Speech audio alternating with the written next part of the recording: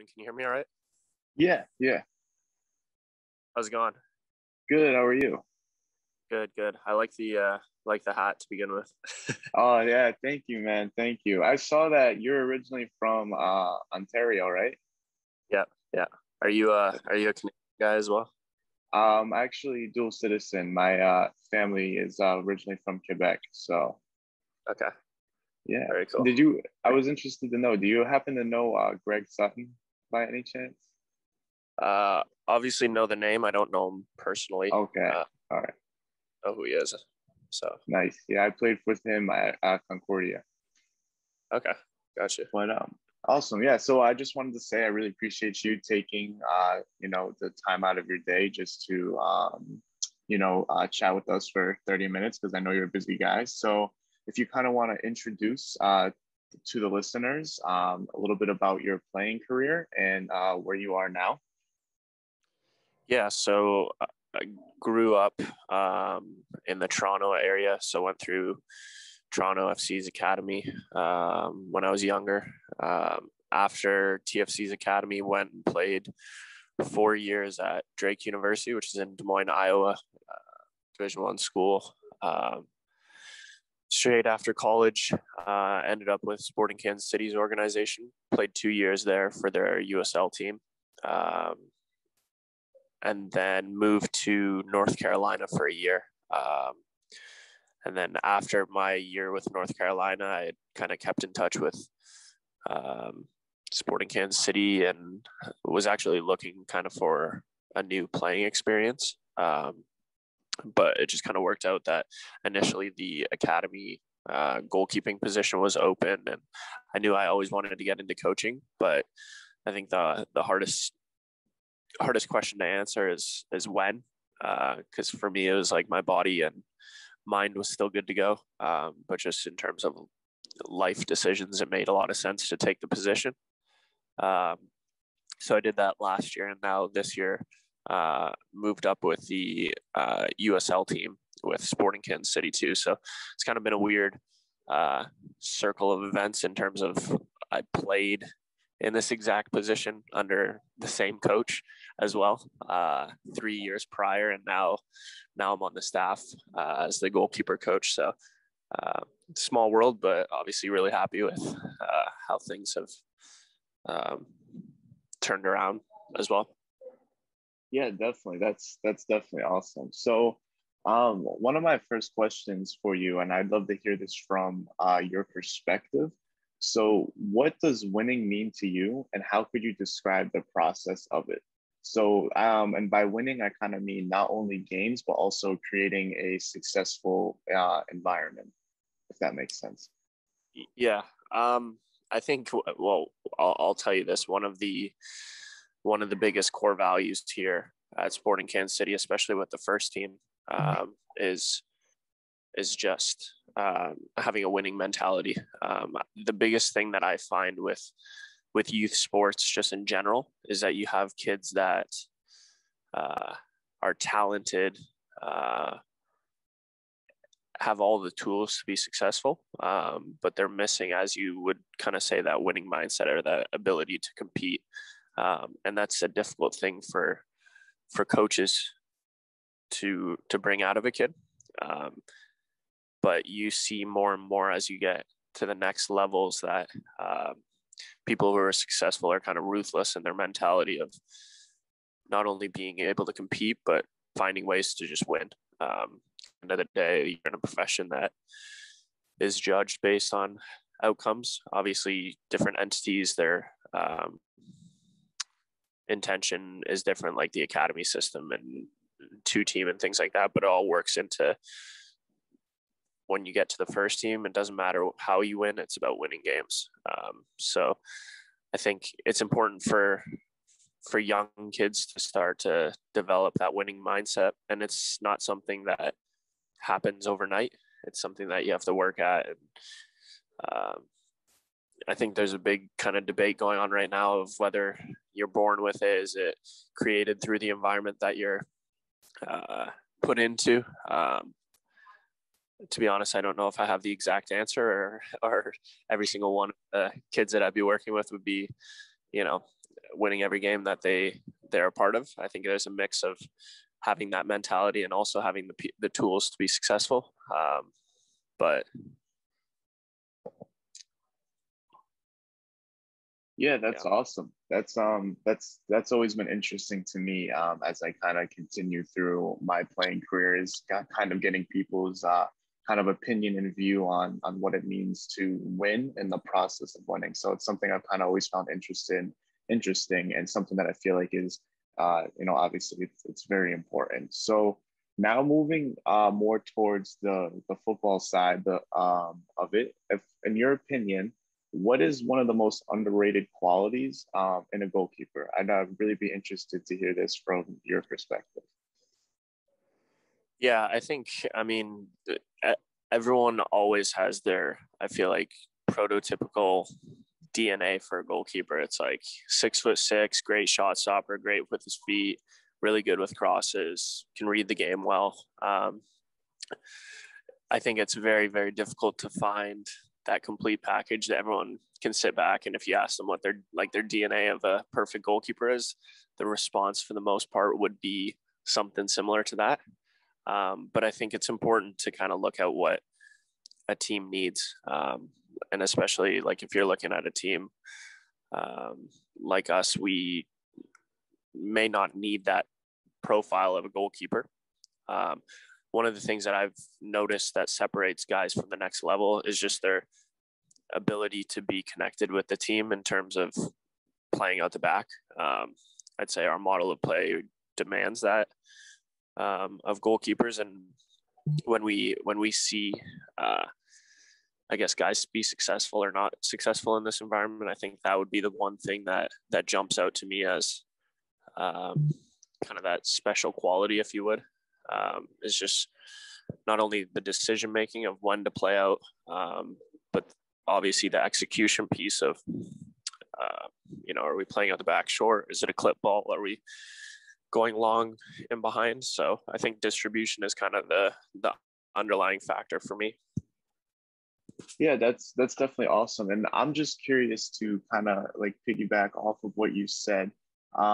So when you were talking about, what separates people from like making it and not making it at that next level, besides, playing with your feet, maybe speaking more towards, I guess, maybe a little bit mentality and then also skill wise, have you noticed anything over the years as a player, as a coach, that is a determining factor from, say a goalkeeper that makes it to the next level and that doesn't? Is it a mixture of things? Have you noticed it to be one solid component that really stands out, or is it one of those things that it's a little bit of everything? Yeah, honestly, I think it would go back to the point that we were talking about, like having that winning mentality. Like you see goalkeepers all the time that are talented and have all the tools in terms of what we spoke about fitting into a really good goalkeeping DNA. But there's not always guys who, instill the confidence on the team of when they are playing, that they have that winning mentality, that they're competing, whether it's a possession-based game, whether it's small-sided, whether it's 11v11, where they're just like, you look at this guy and he's an absolute animal. I'll give you an example. Like one of the goalkeepers at our club, John Polskamp, like when he's just turned 20 years old, but he carries himself like he's a 35-year-old experienced veteran. Just the presence that he has. If he's playing possession-based games, he wants to win. Him in small side he's an absolute animal. He has that kind of winning mindset, even just knowing it's small sided within the squad. So I think that's something that is hard to find. You try and, as a coach, put players in an environment that naturally brings that out, but I think there is elements of it where it's just the person and a little bit of product of their environment, but also just the way they are as a human being. So I think, especially with goalkeepers and the importance that they have on the game, going back to the point of, look, does this kid want to win? Is he competitive? Does he have that drive and that presence to give the team confidence? That's something that I know in the professional game, you look at of does this kid win? Is he able to compete? And does he add value to the team? Not only through his skill set, but the way his mindset is and his mentality is. Yeah, no, that's awesome. And it's another thing that I found interesting, or I found interested in for myself, is that when you start to see, like when you start to go higher and higher up the levels, the step from like good to great is so small, and that you know, like when you're kind of developing in your younger days, like college and all that, you're making kind of bigger progress because the progress to be made is bigger. But when you get to the professional level, a lot of times guys are trying to get, it seems like 1% better, you know, and that margin to get that 1% is so much harder. And I'm curious to see, what do you think are some of the kind of habits that you've noticed, you know, both ways as a player for yourself and as a coach for yourself? What has been some of the habits that you've seen other players or yourself carry that kind of determines you getting that little 1% better, whether it's every day or whatnot? Yeah, I think that's a really important kind of reflection piece to hit on, is once you're getting to that higher level, the margins are a lot smaller. You can notice good players at the club level, at the high school level, at the college level a little bit easier. I mean, you and I both played in college, and you could identify a very good college player versus just like a squad guy, because the margins between them are a little bit bigger. I think at the pro level, it's a tricky question, because it's the question that I guess as coaches you're trying to find the golden answer to. What separates one pro from being successful from the other. But I think just based on my experiences, the guys who are really successful are pros in every aspect of their life. And it's not just when they feel like it.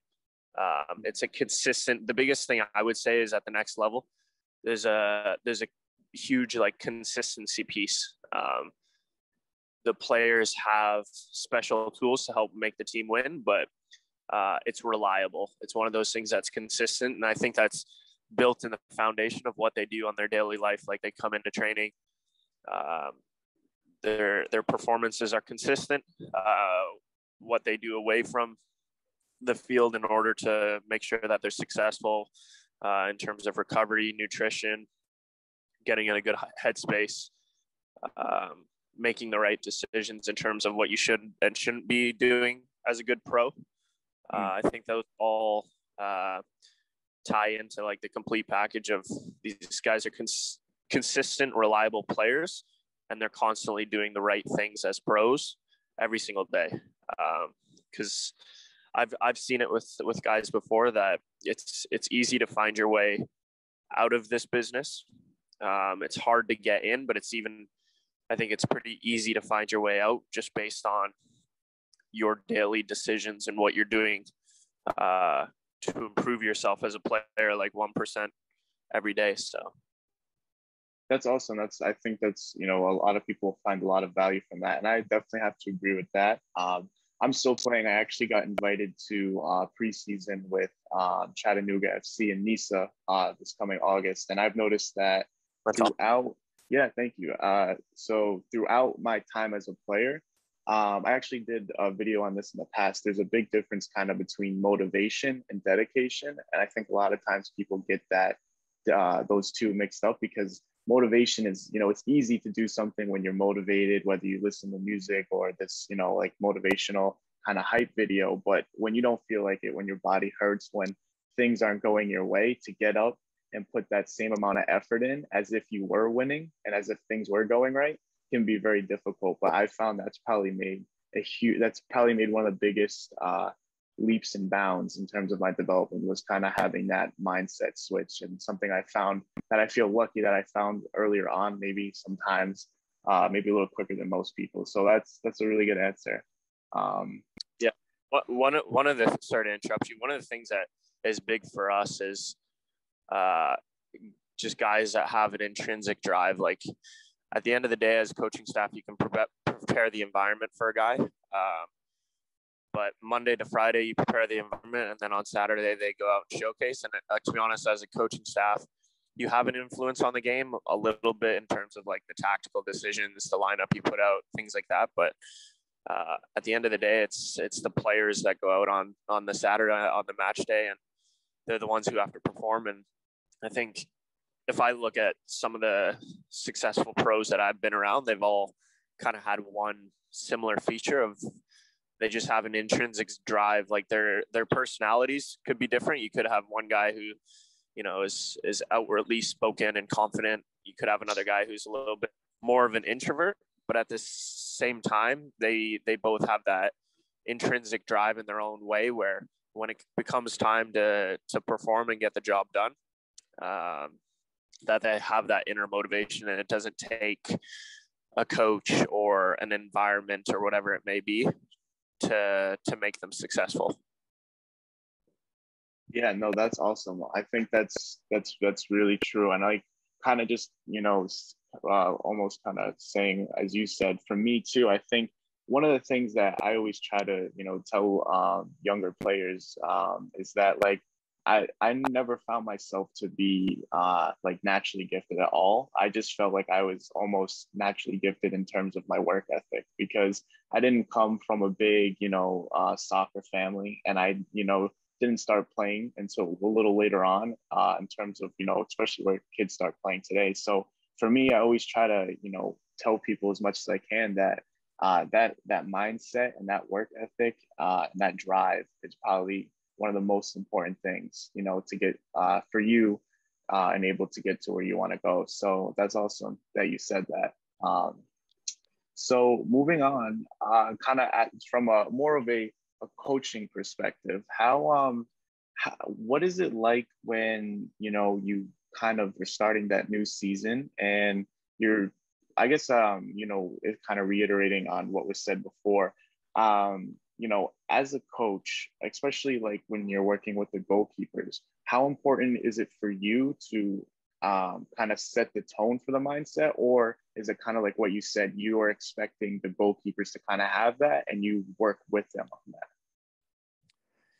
Yeah, I think it's a combination of both. Like there's a minimum standard that you require from the guys. And I think no matter the level that I coach at, I always say to the guys, the things that are a minimum for me are having a good work ethic, so working hard, having a good attitude, and then having a good application to whatever's being said. And I've always said, if you can bring me those three things consistently on every day, like that's just the minimum for me. If you're struggling to have a positive attitude, if you're struggling to have a good work ethic, if you're struggling to apply the things that are being told to you, then you won't be successful. So I guess going back to your question, that from the players is just the minimum. And then it's just like a teacher or anything like that. You're trying to create the best environment for them to be successful. And I think it's different year to year. Like there's, especially with the goalkeeping position, you have to figure out early on what makes the guys that you're working with successful. Obviously you design your session plan based on, opposition scout, their own individual development plan, what they need to work on, what they're good at, things like that. Those are all contributing factors. But I think the best coaches and goalkeeper coaches are able to distinguish, okay, I've got a player here.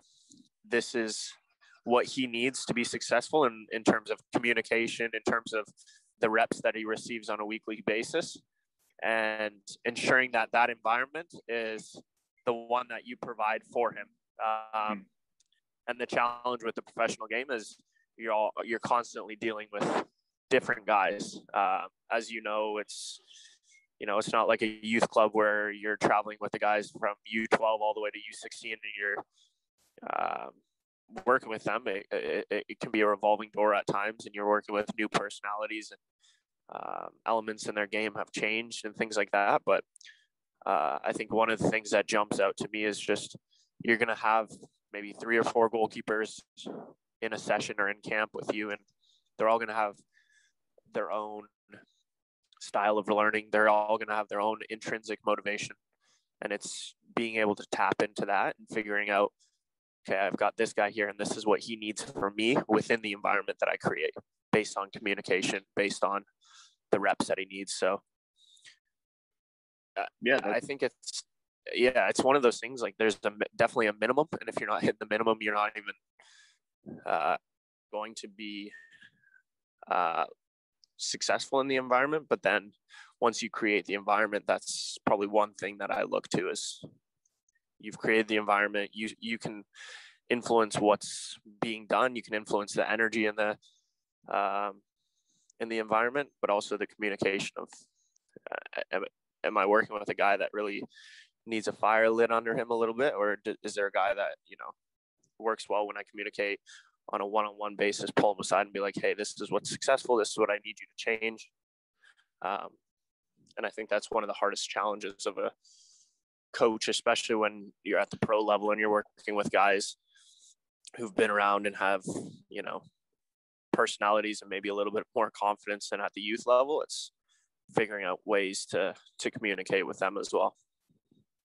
Yeah, that's awesome. And just kind of going off of that, so catering to, like you kind of said, the goalkeepers and figuring out their learning styles, does that translate into, a pregame warm-up per se as well? Or is it kind of like you have the set pregame warm-up, every goalkeeper does that? Or is the pregame warm-up a little bit more individual? So if so-and-so starting, this is what he does to feel confident.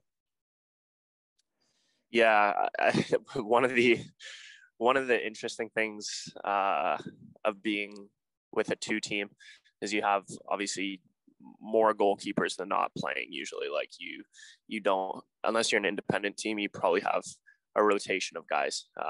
And that's one of the interesting things with me that I've noticed is I have a set warm up based on when I was a player. But if I was working with the academy guys, and when you're working with younger guys, usually they don't have a set warm up. So you kind of just say, are you good with the warm up that I'm running? This is what it looks like. And usually it's like, yeah, that's fine. But with our pro guys, everyone has a different warm up. Tim Mealy has a different warm up than John Polskamp, than McIntosh. So it's just figuring out, because at the end of the day, you're just like a supplemental role to them, both on a daily basis, but then especially on game day, if they need a 5-minute warm up and only need certain reps, then that's what you're going to give them to be successful. If they need to go out early and run through a 40 minute, handling session, or they need extra reps with distribution, at the end of the day, that's your job of creating the environment to make them successful. And each guy is different. So it's interesting to see. For the most part, the elements of it are the same. It just might be some guys need extra reps of handling. Some guys might want distribution, or the types of distribution that they're doing is kind of unique to themselves. But I guess everyone has their own kind of routine for the most part once you get to this level. That's awesome. That's awesome. So to start wrapping up here, because I know you're tight on time and you have a lot to do, one of the last questions is, so as you said, you kind of transitioned from a player to a coach, and then started coaching with the same organization and staff that you had as a player. What has been like some of the, biggest differences of what you thought it would be like to compared to what it actually is? Yeah, I think it's a really good question. I think the biggest difference for me, I think when you're on the playing side of things, you don't recognize the amount of work that goes in on the coaching side of things. And I think every staff is different in terms of their preparation and what they do. But I think staffs that are successful obviously put in a lot of work and different elements in their preparation and session design and things like that. Because when you're a player, look, you're at home, you drive into training, you do your pre-game or pre-training prep, you train, you do your recovery, whatever it is, and then you go home. But you never really see the backroom side of things of there's a session design. Now we're analyzing the session. Now we've got an opposition to look at. We have to break down the film from them. How are we going to exploit them? What are we doing well? What are they doing well? There's a lot of elements that go into that of just organization and preparation. And as a player, you never really see that side of it just because you're not exposed to it. You think you just show up to training and, the grids are mapped out. Small-sided games are already set up and things, whatever it may be. But that's one thing I've noticed on the coaching side. Like, if you're doing things right, there's a lot of details that go into it. Wow, yeah, that's awesome. That's very interesting. I've started, coaching a little bit like with goalkeepers, and that's funny you said that. Obviously, nowhere near to the level that you're at, but just I've noticed it as well. Like when I have to go set up a session, I'm like, wow, this is not as easy as just showing up and it's there. You have to know what you want to work on and put stuff together. So that's very interesting. So to finish it all off, I'm very curious to see if you could change one thing about the football system in the US and or Canada, what would it be? Yeah. Again, that's a good question. I think the biggest thing for me is just like this day and age. I don't know if it's the world, but I've noticed a lot with like North America as well, is there's players that come through that just have a sense of like entitlement to them. It's tough because like all these environments give them everything that they need. Like, for example, you've got young kids who are treated like pros and have all the resources of pros. And at times kids take that for granted. And I think going back to, the big thing with this is talking about the mindset of what these kids have. And I don't know if, yes, you're creating all these resources for them, but at the end of the day, are you hindering them because they're unable to go through adversity that maybe when we were younger, we didn't have the infrastructure or the resources that the kids do now. So I think that's a challenge that coaching staffs are now recognizing, especially at these organizations that have resources available to them. It's how do we obviously create the professional environment for these kids, but then, create that almost false adversity or put them through moments that are going to cause them to grow a little bit, while still maintaining that professional atmosphere. And I think, at least for me as a coach, that's one of the things that I've struggled with is I look at these kids and sometimes they don't realize how well they have it. And you want to provide the best environments for them, but at the same time, you want to figure out ways to develop not only the player, but I think, as you know, developing the person is just as important. And the environment creates that. So I think that's the biggest thing that I would change for the infrastructure. Don't ask me how I would do that, because I have ideas, but I think that's a question that's constantly going around organizations that are professionally run and have resources, is how do you maintain the environment that you have and continue to grow at 1% every day, but also challenging the person within it. I think that's again the golden question of coaching, is of how to create the environment, but also challenging the person as well. Yeah, that's awesome. And it's interesting you said that, because from when I was in my youth days, I always tell myself and other people that the best thing that happened to me in that period of time was being rejected by the New England Revolution Academy, because I had a bunch of friends who made it. I was training with the academy, things were going really well, and then all of a sudden some other kid came in, and then it was just done and lights out. And so I think, like you said, that mentality, almost like a grit mentality. And for me, like I said, I think not making that academy at that time, in the moment, it seemed like such a setback. And I went home, I cried, I was like, I'm done. But like the very next day, I was like, told myself, like, listen, I'm going to email every single, academy on the East Coast. And it doesn't matter like where I end up, I'm just going to play. And I ended up doing it, and I ended up getting to play academy, And so I think that, I do definitely agree that there is that kind of importance of, learning how to push through and face adversity, you know, and getting to that goal kind of no matter what. But that's interesting you said that. Yeah. But yeah, that's pretty much it. So I just want to say, you know, thank you for, you know, coming on. It's definitely awesome to have you on. I think a lot of people are going to find a lot of value. And you know, good luck tonight. And yeah, thanks for coming on, man.